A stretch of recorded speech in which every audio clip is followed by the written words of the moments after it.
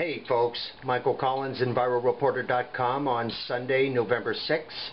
We are now testing a second shower that just rolled through LA.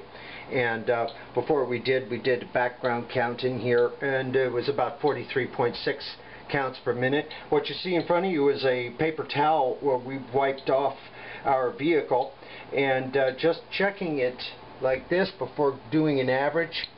Check this out.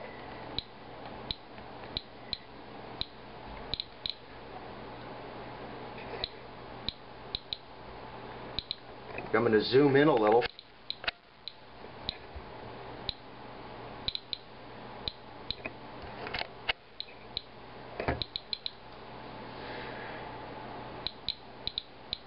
It's going up and up and up. Not good. So we're going to do a 10-minute average. We're going to see what the score is here. Went up to 184 before I rolled this film.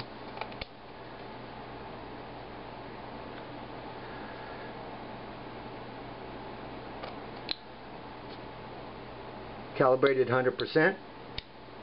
10-minute average. Here we go.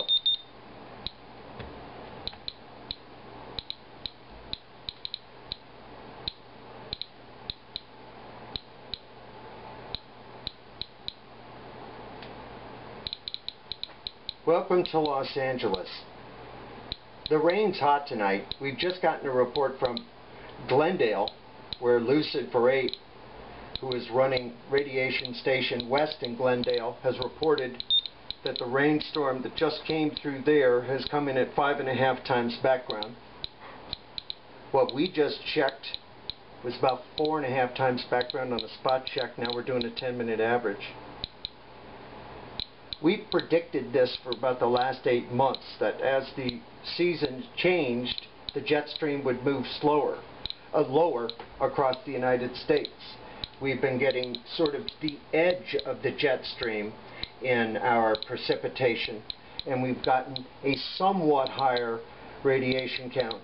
Certainly not as high as folks who have been getting jet stream storms for the last 8 months since the triple meltdowns at Fukushima, Daiichi in Japan. Folks like in north of St. Louis, where we've had over 170 times background in the breadbasket of America.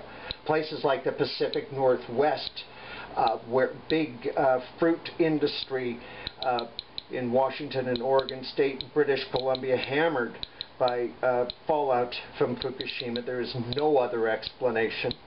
Now, when you look at these numbers here and we compare it to background, what we do is we find out what the normally occurring radiation is from cosmic sources, the sun, the stars. Obviously not the sun here, because you never take detections like this in full sunlight. There's cosmic radiation, there's radiation from the Earth, or uranium and thorium, and they create natural, so-called natural background. Now, what you're hearing here, that's not natural. Oh no. Fukushima has arrived, LA. But don't kid yourself, it's not in just the rain now. It arrived in your food months ago. It's in our milk.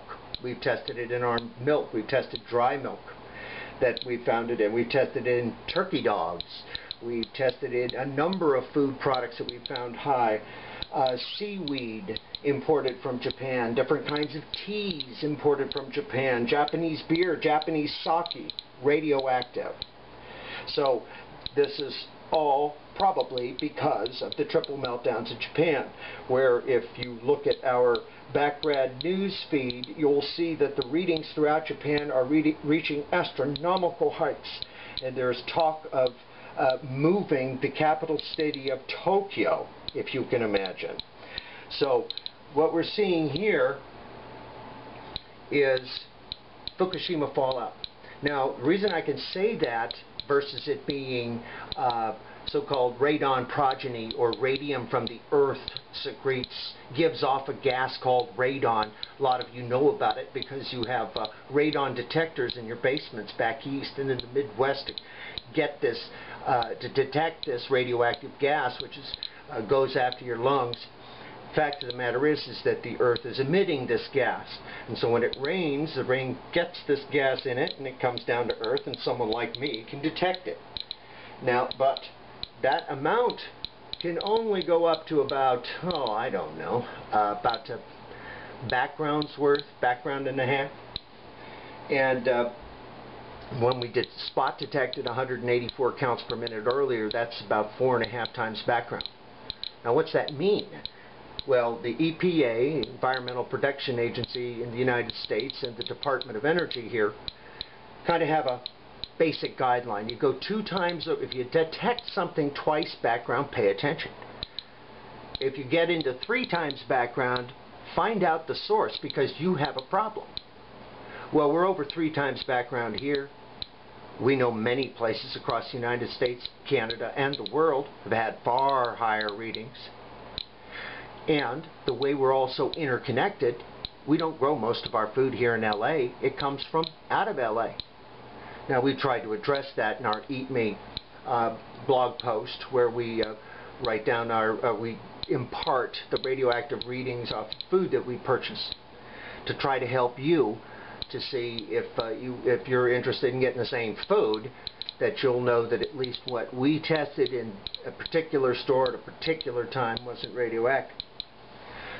Now, the inspector alert here has a 10% plus or minus range for error.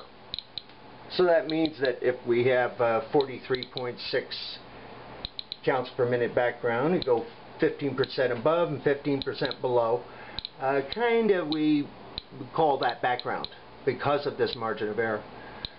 We're approaching double background now. Now, what should you do about this? Well, certainly you're looking at this video, and if you come to EnviroReporter.com, you're going to learn a lot about radiation and a lot about Fukushima Daiichi, especially in our comments at this time before upcoming coverage comes out. So that's the place to start and find out all you can about it. But I'll tell you this. If I was outside with my wife, Denise Ann, right now, I'd make sure to have an umbrella. I wouldn't be walking around and just letting this rain fall on me. I'd make sure to take my shoes off when I came home, leave them by the front door, instead of walking it all around the house. What if you have a pet? Well, you know, you're going to have to think about that one. But basically, what you don't want to do is track this stuff into your house, if you can help it. Don't get misled by the use of the term background. When I say this is, oh, it's over double background, it's coming up on triple background, you could say, well, so what? An editor of mine ventured that sticking an arm out the window and getting it a little sunburned while driving was more harmful than this stuff. Think again. The radiation that's causing the exceedances here are from fuel ponds and melted reactor cores. These are some of the most fearsome and poisonous radionuclides on the face of the planet, and they're being let loose into the environment, coming over on the jet stream and landing on America, Canada. We've had detections in Germany, France, all over the world, generally in the northern hemisphere. Now, so if you say, well, we can't do anything about it, those reactors have melted down. Well, let's hope that the Japanese get a handle on it, besides machinating the news and trying to feed the media misinformation. But what you can do is be aware of the fact that things could and are getting worse. The Japanese government has okayed the burning of 550,000 tons of radioactive material that was supposed to take place in the month of October, which just ended. Now, Denise Ann and I have been on a fact-finding journey throughout the Southwest to be testing radioactive sources, possibly, if they're radioactive, like the snow melt coming down off the eastern Sierra, which we found to be A-OK. And so we haven't been around following the controversy ignited by the ignition of 550,000 tons of radioactive trash. But I can tell you this, what Denise Ann and I found in the eastern Sierras and its benign nature, well, that might just have gone away, because yesterday as we left Death Valley, we looked up and we saw the prior night's storm had left a good deal of snow on the Panamint Mountains in Death Valley, which is one range over from the High Sierras. Now, that snow is impacted with radiation. To what level, I don't know, but I can posit this. The farther you are away from the center of the jet stream's storms, the less radiation you seem to get. And Lucid out in Glendale seems to be getting slightly higher readings than us. Now, the High Sierras and the Panamints in Death Valley are certainly far north of where we are on the western edge of Los Angeles. I'll posit that the precipitation that fell on those mountains is higher in radiation than what you're seeing here. But let's get back to what you're seeing here. For months, people in Los Angeles have not had a clue that their food, to an extent, has been impacted by fallout from Fukushima.